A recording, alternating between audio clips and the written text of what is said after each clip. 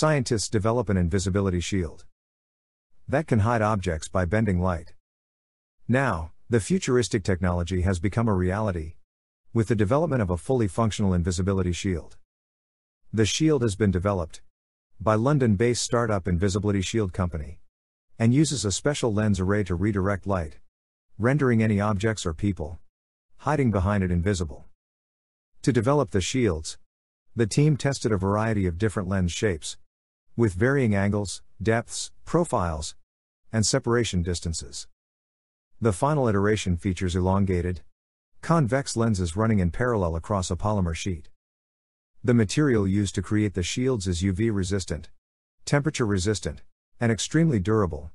It is commonly used for external signage and marine applications. The bond between the layers has been shear tested and is actually stronger than the material itself. According to the team, the shields perform best against uniform background, such as grass, foliage, sand and sky.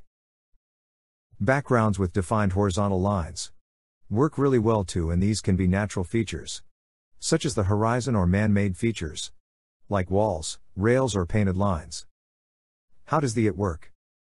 The invisibility shield uses a special lens array to render objects or people hiding behind it invisible. Much of the light entering the back of the shield is refracted to a focal point and then spread out to the sides. When the outer surface of the lens reaches a sufficiently shallow angle relative to the angle of the incoming light ray, the light is reflected internally rather than refracted out. Light is then diffused, reflected and refracted around and out of the lens, where it can also interact with the lenses on either side.